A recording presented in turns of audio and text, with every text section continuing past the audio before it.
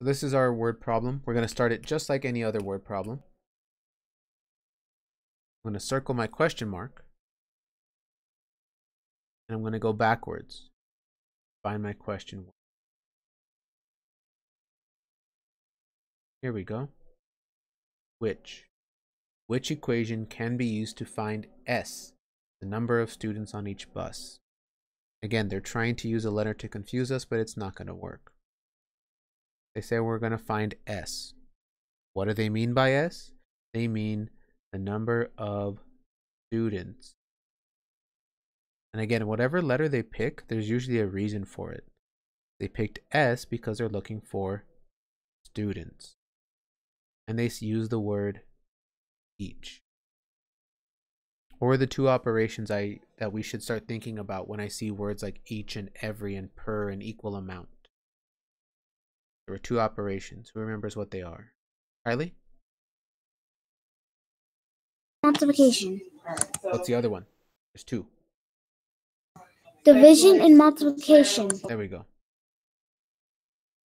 Two operations that we should start thinking of. We said that whenever we see the word each or every or per, that it makes us think that we need to use either multiplication or division. Let's take a look at what's going on in my problem. We're looking for the number of students on each bus. So I need information about students and about buses. For a 4th grade field trip, 252 students. Okay, that's talking about students. Rode in 6 buses. Buses to a nature preserve. Each seat on the bus held 2 students. They didn't tell me anything about seats, so I can ignore that. If each bus carried the same number of students, the same number, the same thing as saying each or equal or even or every or per. So they're really trying to tell us that we need to either use multiplication or division. If I look at my answer choices, that means that there are 2 answer choices that I can get rid of. I can get rid of answer choice A and answer choice B, because answer choice A is using addition, answer choice B is using subtraction. Kaylee, make sure you're focused, make sure you're doing your work. I've got 2 answer choices here. I need to think about what's happening.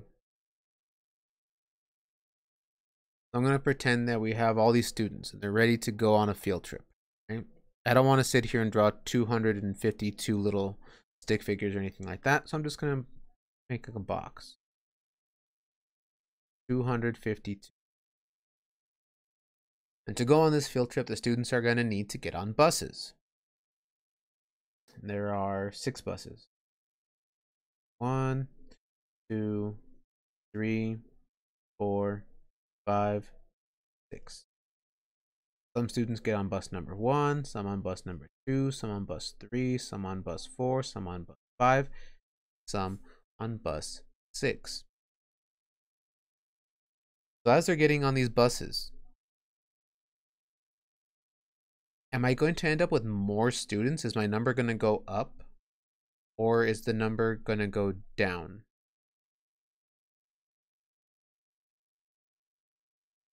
What do you think, Noah? Is my number going to go up or is my number going to go down? Up. So I'm going to get more students when they go on the buses?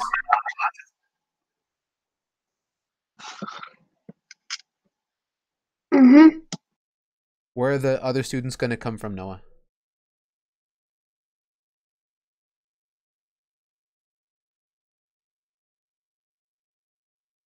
Because if my numbers are going to go up, that means that I'm going to get students from other places. But where are the other students going to come from? Down. They're going to go down. I'm not going to get any extra students. They're just going onto the buses. And so if I start counting, okay, this is how many people are on bus 1, and bus 2, and bus 3. All of these numbers are going to get smaller because there's no extra students coming from anywhere. If my number is going to go down, who can tell me what operation I should use that's going to make my number get smaller? Violet? Division. Division. If I use multiplication, my number is going to get bigger. That's not what I want. It's not what's going to happen.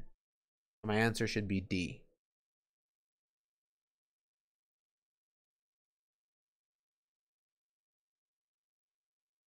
In this case, it wouldn't be going up. Because again, like I was asking Noah, if my number goes up, that means I'm getting more students.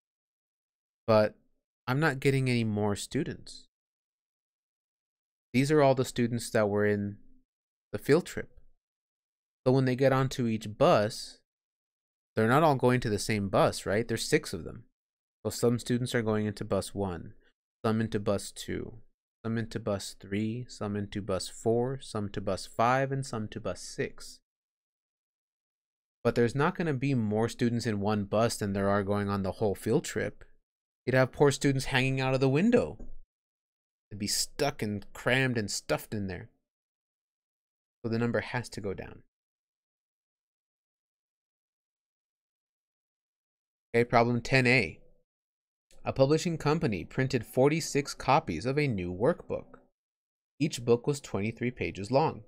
Which equation can be used to find P, the number of pages printed for this 46 books? Okay, the word problem, so I'm going to do the same thing.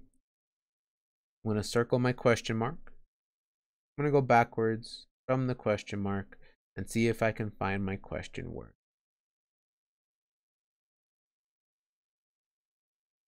Question word is which. Which equation can be used to find P, the number of pages printed for the 46 books? Again, when they give me a letter, it's for a reason. They want it to stand for something. In this case, P stands for the number of pages printed. So when they're making these books, they have to print them out first. They want to know how many pages are they going to have to print out to make these books. I want to know about pages and I want to know about books. That's where the pages are going. A publishing company printed 46 copies of a new workbook. Okay, 46 copies. How many books they're making. Each book was 23 pages long. There's my pages, and again they use the word each. Words like each and every and per and equal amount and even amount mean that I should start thinking of 2 operations. And what 2 operations should I start thinking of? What are those 2 operations that I should use when they start asking me about each and every and per? Jada?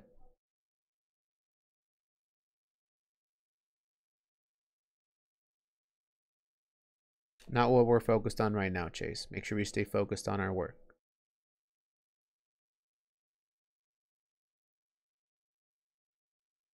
Who can tell me? Or sorry, no, Jada. Jada, you were typing it out. What operations should I start thinking about, Jada?